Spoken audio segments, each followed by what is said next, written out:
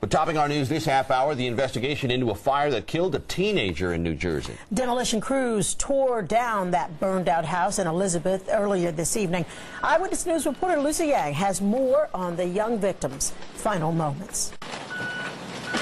This is all that's left of a 10-unit rooming house after flames tore through here last night, claiming a teenage girl. Well, I know she was still in high school. This was her last year of graduation. It's sad. I mean, if someone had to lose their life like this. Lorenzo Johnson has lived here the last 4 years. That's his mattress. Thankfully, he was out last night when the house turned into a fiery death trap. Not so fortunate, a 17-year-old tenant who was trapped on the 3rd floor. I'm told her last cry for help on the phone was full of coughing and panic. She was found in she was in a closet.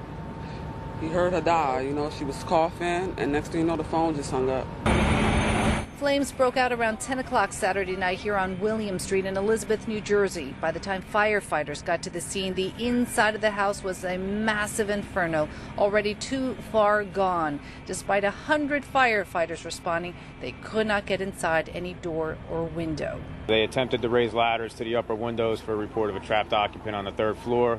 Unfortunately, they were driven back by the heat and the fire. We're told another tenant was able to jump out of a 3rd floor window, land on a 2nd floor roof, then roll to the ground. That tenant suffered a few broken bones but is expected to survive. 2 firefighters also treated for minor injuries. We're told this house was a legal rooming house.